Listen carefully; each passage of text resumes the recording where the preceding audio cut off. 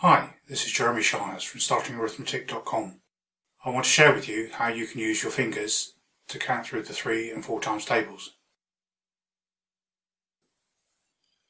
Each finger has 3 creases. There are 4 fingers on one hand, so we can use the creases to count through the 3 and the 4 times tables. Counting up the fingers, we have 1, 2, 3, 4, 5, 6, 7, 8, 9, 10, 11, 12. We're counting through the 3 times table.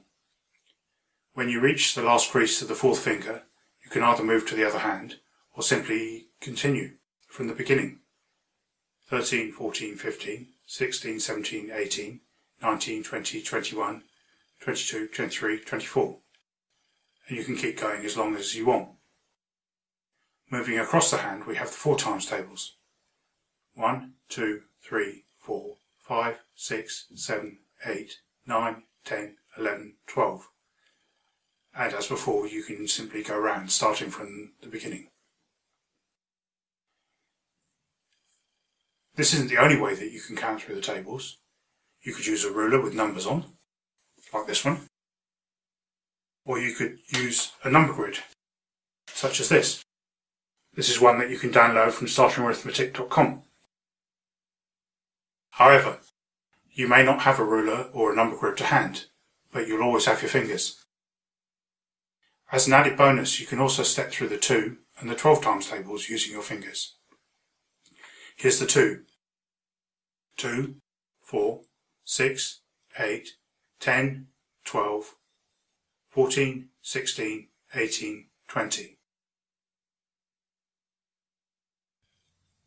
We have 12 creases on the fingers of one hand. We have 5 digits on the other hand. So we can use the 2 hands to count through to 5 times 12, which is 60. And as before, if you want to go high, you just cycle round. 1, 2, 3, 4, 5, 6, 7, 8, 9, 10, 11, 12.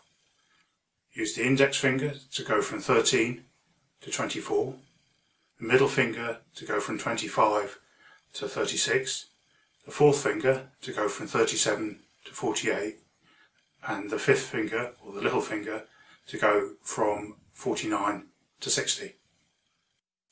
If you found these ideas of value, and you have children or grandchildren who are learning their times tables, I'd like you to share these ideas with them. But more, I'd like you to practice with them until they become completely confident. If you don't have children or grandchildren who are learning their times tables, would you share it with a friend who does? Why not stop by startingarithmetic.com/blog for more great ideas on learning times tables and arithmetic in general. This is Jeremy Shires from startingarithmetic.com. Thank you for your time.